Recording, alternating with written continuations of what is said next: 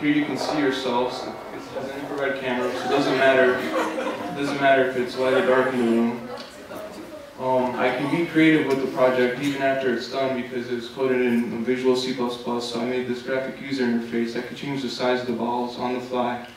The size variation of the balls controls the pitch of each sound, so it'll be lower, higher, and if I really blow it out to the extremes, the sounds really change and become quite interesting. I can also change the number of balls and the gravity. So we can see how this runs a little. Let me put some more balls.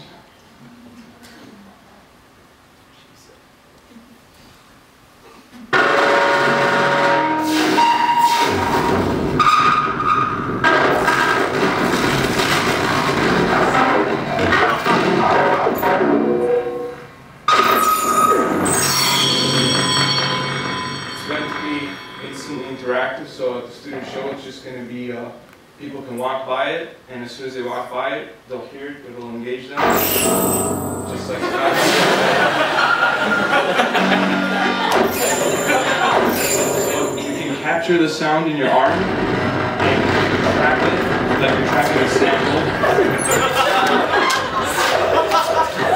And we can both go in at the same time.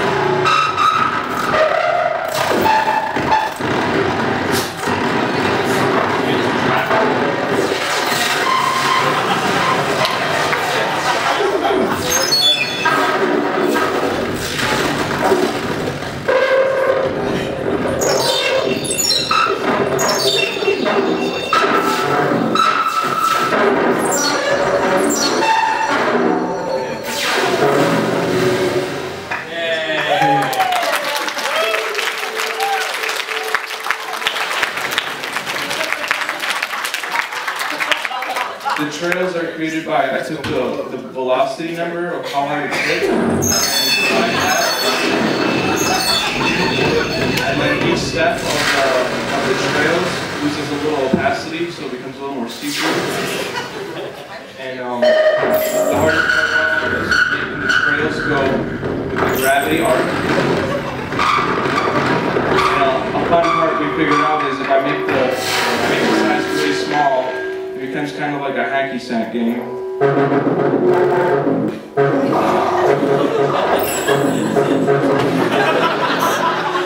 me make it a little bigger.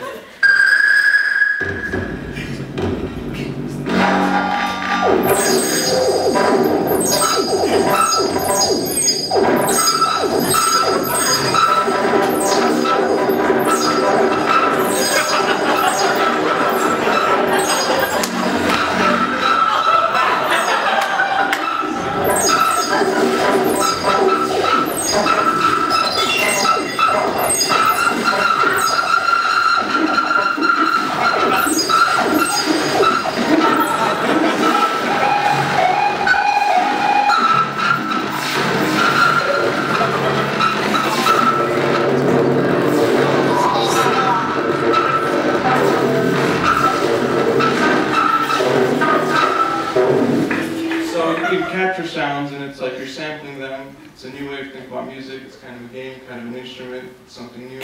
That's my project. Thank you all.